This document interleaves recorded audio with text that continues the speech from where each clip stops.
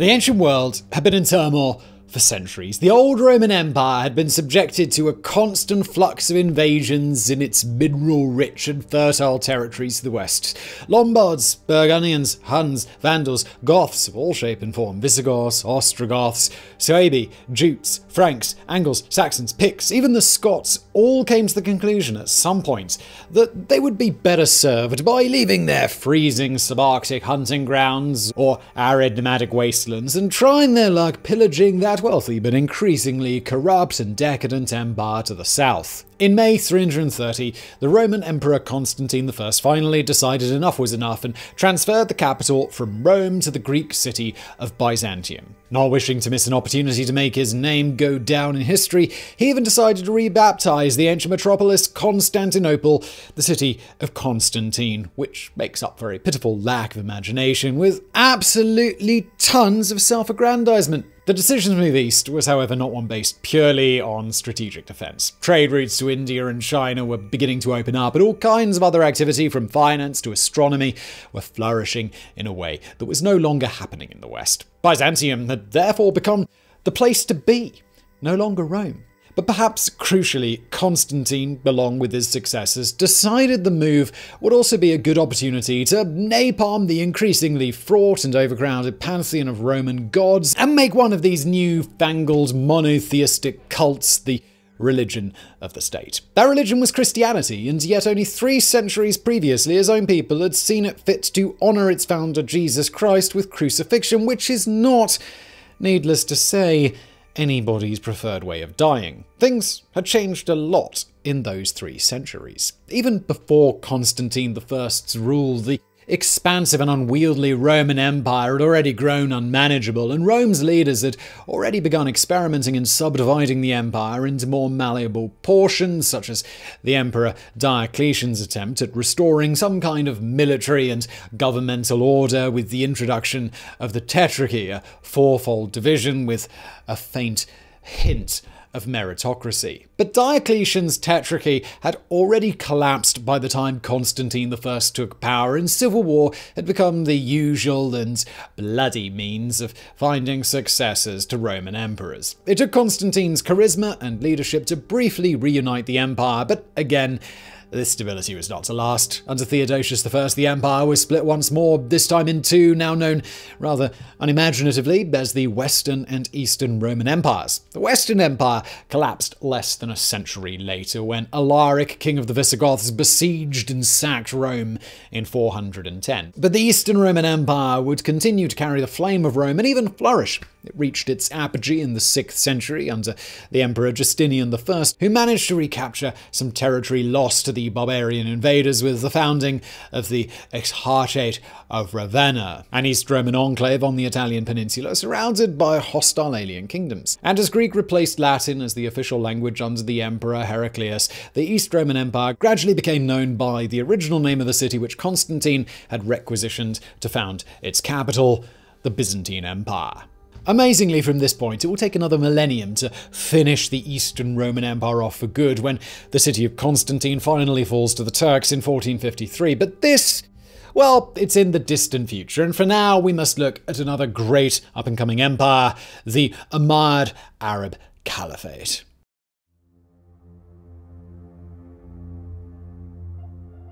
Although the Romans had brought sanitation, medicine, education, wine, public order, irrigation, roads, freshwater, public health, and peace to the provinces of the Byzantine Empire that lay on the Arabian Peninsula along the eastern shores of the Mediterranean, by the 6th century, a growing discontent had already reached boiling point. This may seem ungrateful on the part of the empire's colonial subjects, but the grievances of the local population of settled desert tribes were by no means unjustified. Trade routes were declining, as was Byzantine law and order, and Persia, which had been eyeing the territories to the south of its possessions in Mesopotamia for some time, had become an antagonistic force that was threatening the general stability of the region. But crucially, a shift away from the polytheism of the ancient Arab tribes to monotheistic cults such as Judaism and Christianity had brought religious strife, the like of which had never been seen across the peninsula. When around the year 613, in a small cave near the desert city of Mecca, a nominal Byzantine citizen received a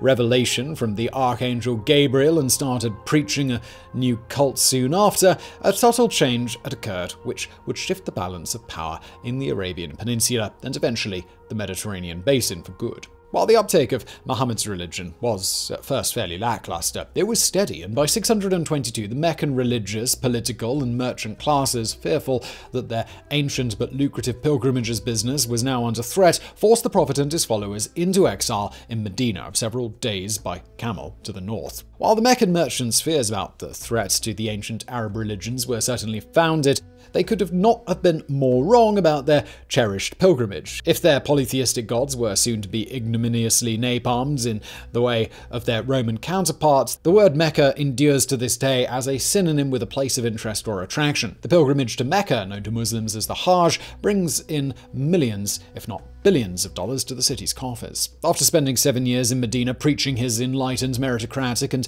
singularly modern vision of society, the Prophet's following was such that he was able to master an army of 10,000 for the return to his hometown. He took the city with almost no resistance in 629. And with this, the first Islamic conquests had begun.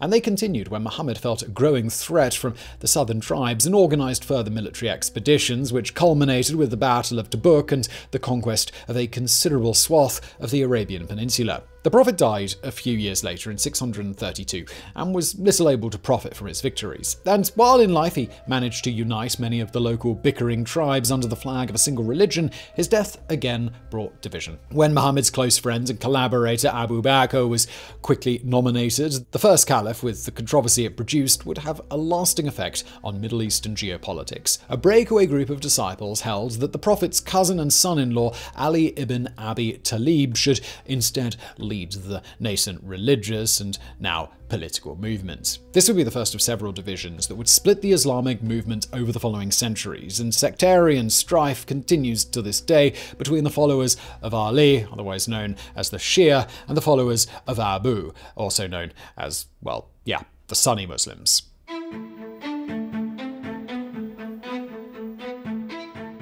Yet in the early years of Islam, it would be the followers of Abu and his successors who would take center stage of Middle Eastern geopolitics. Abu became the first ruler of the so-called Rashidun Caliphate, which the followers of Ali, the Shia, immediately declared illegitimate. The fact that Rashidun means rightfully guided in Arabic held little sway, and the Shia, not letting themselves be guided by Sunni propaganda, were having absolutely none of it. A schism that was never again to close had just opened up.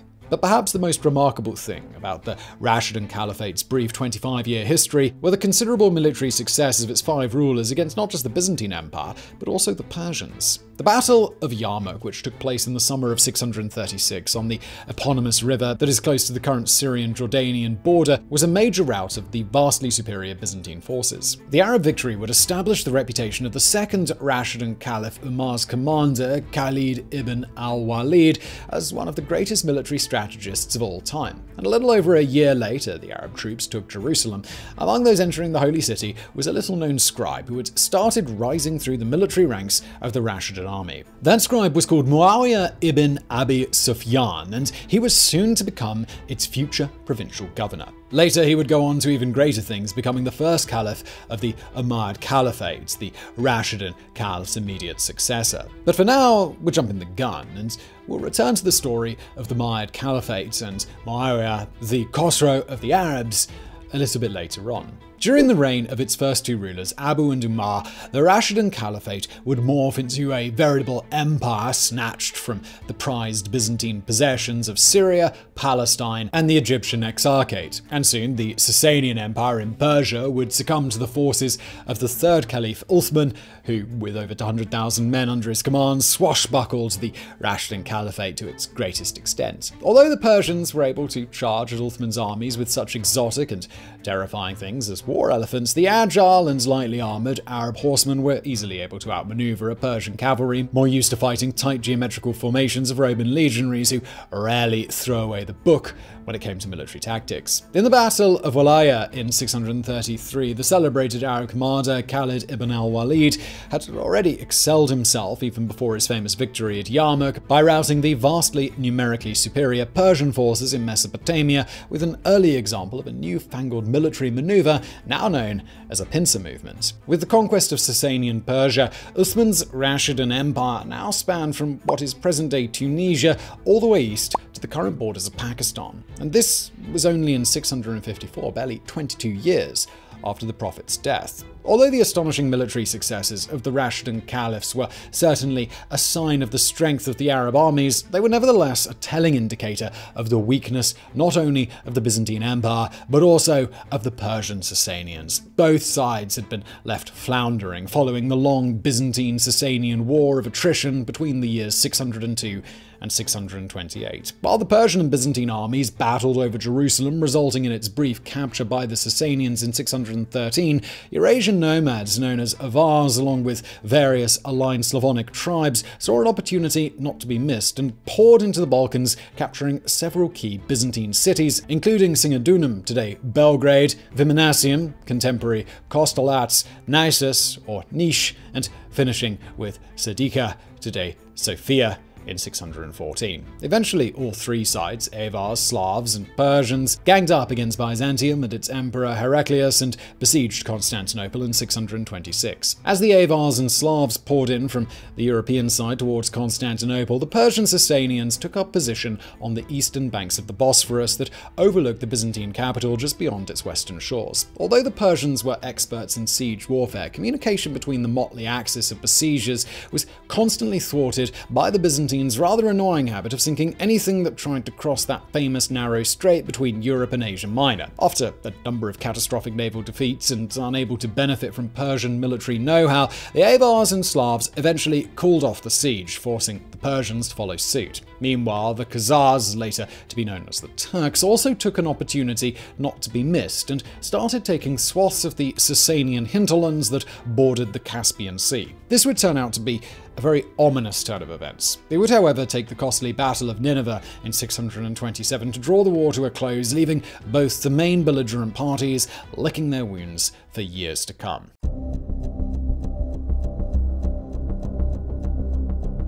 The third Rashidun Caliph, Uthman, took the throne in 644 and, escaping accusations of nepotism, made the little-known general and fellow member of his Umayyad tribe, Muawiyah ibn Abu Sufyan, the governor of Syria. During his governorship, Muawiyah created strategic alliances with local tribes and started building up the fortifications of the coastal towns, which would be the first line of defense should the hurt pride of the conquered Byzantine emperor Heraclius finally get the better of him, and he might decide that he wanted his cherished Syria back at any cost. When Uthman was assassinated in 656, Muawiyah resolved to avenge the death of his fellow tribesmen. But perhaps crucially for the history of the next 2 millennia, he, Muhammad's widow Aisha, and several of Muhammad's old disciples joined the faction opposing the election of the Prophet's cousin Ali as Uthman's successor. This marked the beginning of the First Fitna, a civil war which, after many swings, eventually ended in Muawiyah's favor. When negotiations failed between Ali and Muawiyah's factions, the matter was swiftly settled, ostensibly at least, in the Battle of the Camel in 656, so named because the fighting was called off when the camel of the Prophet's widow Aisha was very symbolically and ominously killed. Ali was the victor and became caliph, whereupon he dismissed Muawiyah and many of Uthman's other appointees. Muawiyah, obviously not pleased about this at all, declared war on Ali, and soon thereafter the factions battled it out in the Battle of Siffin. But it would take a victory against an early and violent extremist Islamic cell, the Kharjites, in the Battle of Nahrawan for Ali to finally consolidate his power. Yet this was not to last for long. Ali too was assassinated a few years later in 661, and Muawiyah swiftly took the opportunity to fill the gaping power vacuum left in the Prophet's cousin's wake. He was able to buy off the army of Ali's eldest son Hassan and assume the throne. The Umayyad Caliphate had begun, named after the tribe from which Muawiyah and its subsequent leaders came. Muawiyah's authoritarian rule, which occasionally gave off unpleasant whiffs of corruption,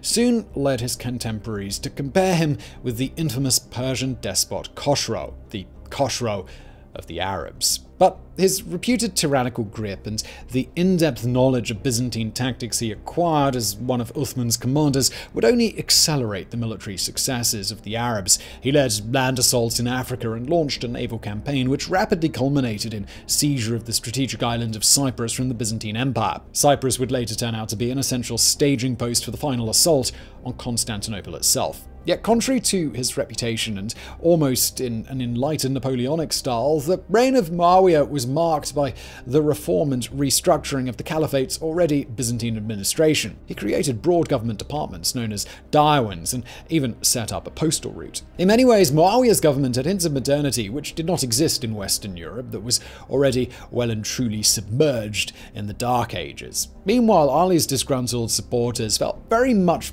left out in the cold and were not really happy about this state of affairs. They continued to battle for years to come against Muawiyah's Umayyads and their successors, the Abbasid dynasty. They finally get their comeuppance by founding the Idrisian, Fatimid, and Alid dynasties a few centuries later, but this is another story which is still being told to the Middle East and elsewhere to this very day, and just out of the scope of today's already very busy video.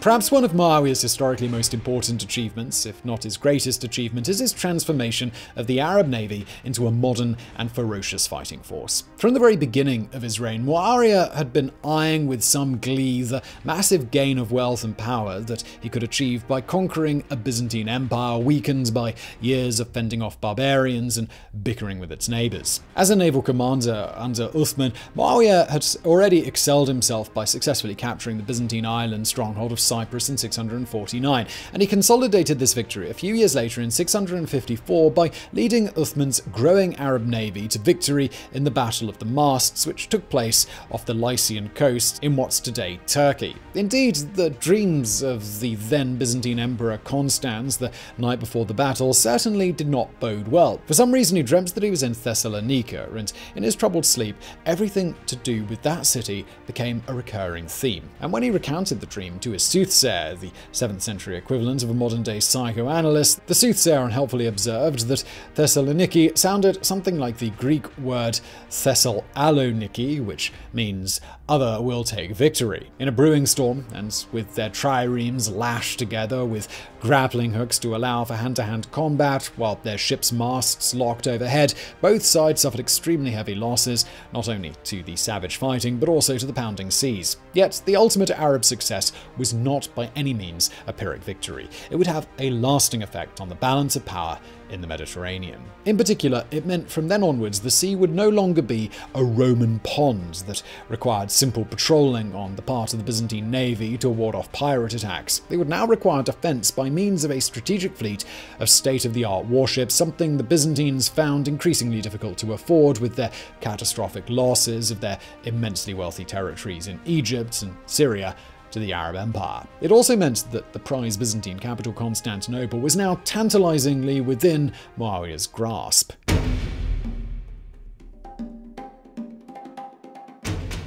In the early years of the Umayyad Caliphate, Muawiyah further consolidated the successes of Cyprus and the Battle of the Mast with raids on the islands of Kos, Rhodes, and Crete in the Aegean Sea. And under the command of Abdallah ibn Ubayd, another of the Prophet Muhammad's old disciples, Muawiyah's forces were able to gradually edge their way up the Anatolian coast towards Constantinople itself. Crucially, the Arab soldiers began wintering on enemy territory, and in doing so found as many ways as possible to sabotage Byzantine power and disrupt the local economy. In particular, they destroyed swaths of farmland in what was essentially a scorched earth policy. And the bad dreams of the Emperor Constans would continue in 668, when the Byzantine governor of the region, Saborius, sought Muawiyah's aid in staging a coup against the empire. Far away on a campaign in Sicily, Constans eventually got wind of this and sent an envoy, the eunuch Andrew, to the Arab caliph to try and buy him off. But it was too late. Saborius had already offered the entire public revenue of the empire to Muawiyah, who naturally found the offer too good to refuse, and Andrew found himself in an impossible position. invasion. He would have exceeded his authority, to say the least, if he offered more than the empire could give. Now, with the massive Arab armies and navy behind him, as well as his own considerable force of rebels recruited from the Byzantine military, Siborius was ready to strike. For Constans, this was not just a bad dream, but his worst nightmare. Fortunately for the recurrent insomnia of the Byzantine emperor, a hapless Siborius killed himself by falling off his horse and slamming his head into the gates of a newly conquered city. Now leaderless, the rebellion was quickly called off. But the tide had already turned, and over the following months, Constans would rarely have his full 8 hours worth. Muawiyah and his commander for Dala had reached Chalcedon by the spring of 669. Back then, Chalcedon was a separate town on the eastern banks of the Bosphorus, but today it's a run-of-the-mill suburb of Istanbul, the modern name of Constantinople. Muawiyah was almost literally on Constance's doorstep.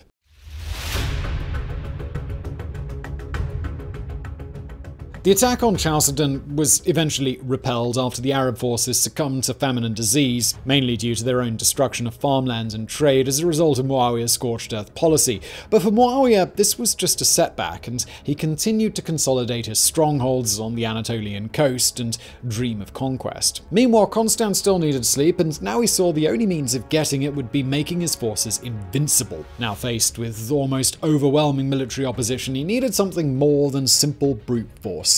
He needed a secret weapon. Whether it was an already established weapon, for according to some sources, the Romans had already been using some kind of self-lighting incendiary substance since the 5th century, or whether it was a completely new invention, is a subject of heated debate among historians of late antiquity. But few of them can deny that the arrival of the brainchild of a certain Syrian refugee from Heliopolis, an architect and chemist going by the name of Callinicos, had a profound effect on the insomniac emperor's arsenal. While still living in Syria, Callinicos had already developed a new kind of explosive incendiary liquid that proved to be extremely effective in battles against Arab warships. Scant information survives to this day on him and his invention. One of the best accounts is given by the 8th century monk Theophanes, who described Callinicos as an artificer from Heliopolis who fled to the Romans. He had devised a sea fire which ignited the Arab ships and burned them with all hands on board.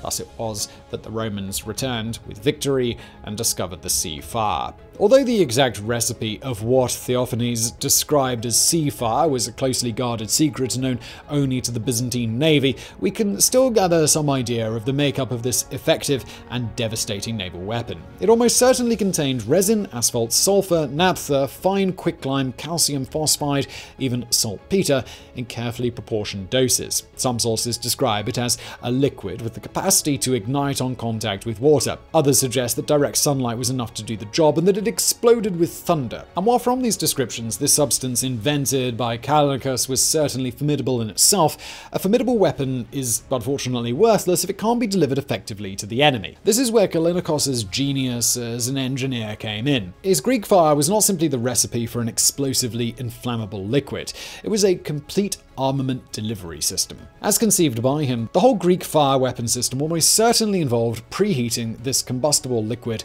in some kind of high-pressure boiler, which would have been an extraordinary technical achievement without the use of modern welding techniques. By means of a complex system of valves and pumps, the high-pressure liquid is then projected over a distance of around 15 meters, directed by a large brass nozzle surrounded by iron shielding to protect the operator from the intense heat. A pilot flame in the form of lit oil-soaked rag ignites this jet of napalm of late antiquity, making the whole thing essentially a giant shipboard flamethrower. We can imagine at this point that even Elon Musk would be impressed.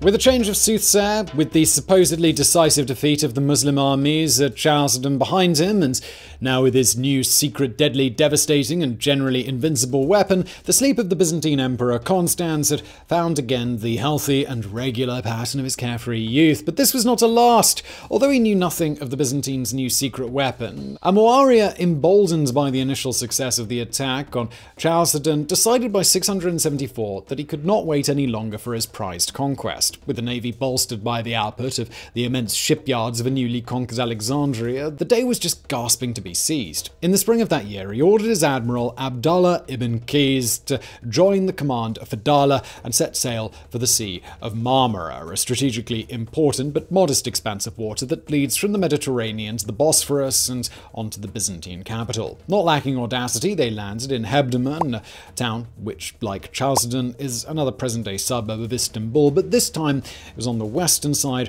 rather than the eastern shores of the Bosporus. The engagement had begun. While the Byzantines were able to hide behind the immense city walls, which had been almost constantly expanded and reinforced since Roman times, all supplies to and from the city were subject to constant harassment by the Arabs throughout that very long summer. Skirmishes were daily, mainly around the main entrances to the city, the Golden Gate and the Cyclopean, and they lasted from dawn until after dusk. However, when autumn came, and with no final resolution of the conflict, the Arabs disappeared, but instead of taking the road to Damascus, the Umayyad Caliphate's then capital, they dug in around the nearby town of Cyzicus, or even according to some sources, on one of the small islands in the Sea of Marmara. Predictably, the next spring they returned, and the harassment continued until the Arabs withdrew again for the winter, the conflict still unresolved. And this pattern repeated itself the following year and the year after that. The Arabs harassed while the Byzantines struggled to keep their supply lines into the city open. A parallel can certainly be drawn to the siege of Leningrad during the Second World War. In both cases, the winter months allowed the two besieged cities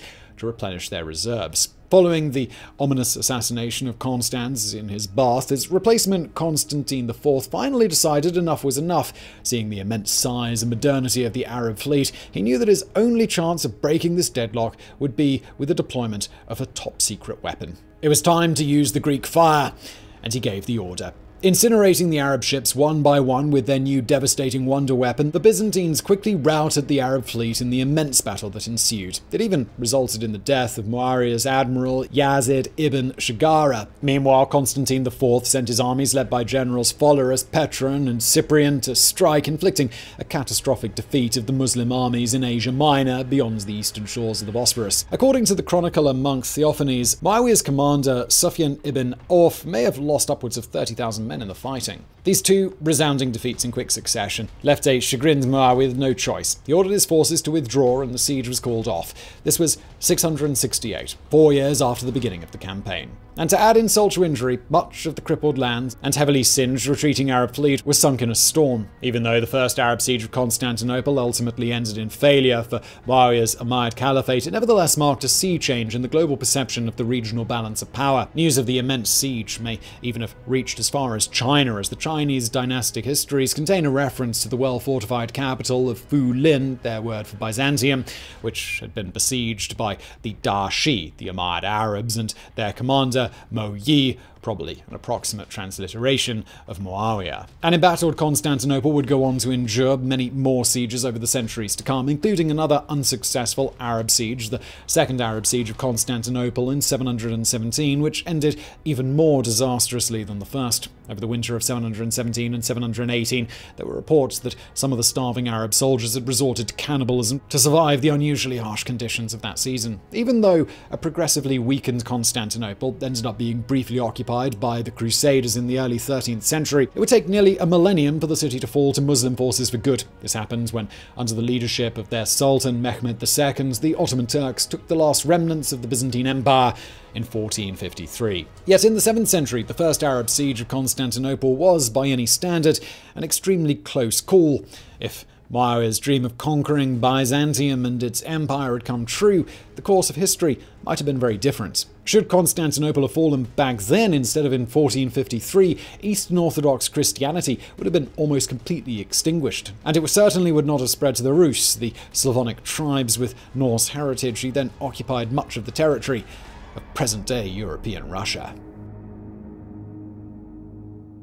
So I really hope you found this video interesting. If you did, please do hit that thumbs up button below. Don't forget to subscribe, and thank you for watching.